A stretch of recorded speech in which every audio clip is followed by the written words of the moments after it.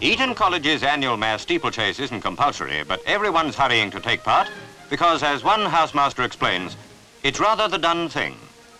Prince Richard, son of the Duke of Gloucester, is one of 3 royal princes joining in.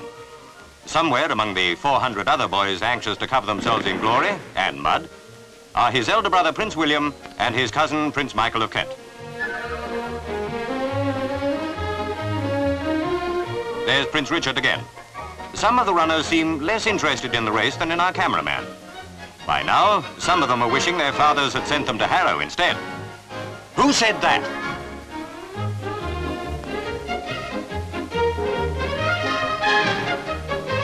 Look, chaps, it's that man again. All right, we'll soon fix him. There's Prince Michael of Kent with his head well down. And if anyone's still dry, the water jump puts that right. We regret to report that no one clears it. For once, everyone at Eton is a wet bog, including the winner, a lad named Pope. Oh well, it was voluntary.